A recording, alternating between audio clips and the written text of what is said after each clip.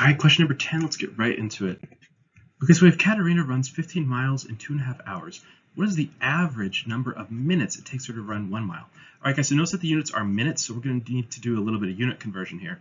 So what I'm going to do is I'm going to say, all right, so if she runs 15 miles in 2.5 hours, I want to convert this to minutes.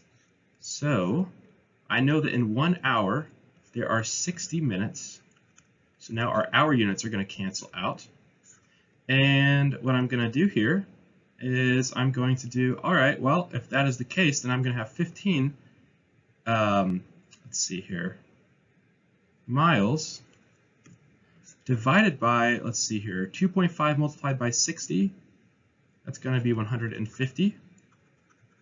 Okay, so now I need 1 to be on top. So what I'm going to do, it's going to be 15 miles per 150 minutes. Now I will just simplify both of these. So I'm going to, let's see here, I'm going to multiply this by 1 over 15, and then I'm going to multiply the bottom by 1 over 15. And I'm going to get 1 mile, there should be 1 mile over 10 minutes.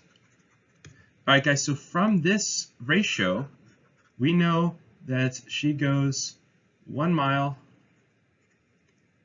in 10 minutes.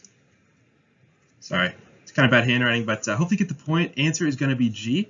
If you have any questions, feel free to comment below, and I'll see you in the next video.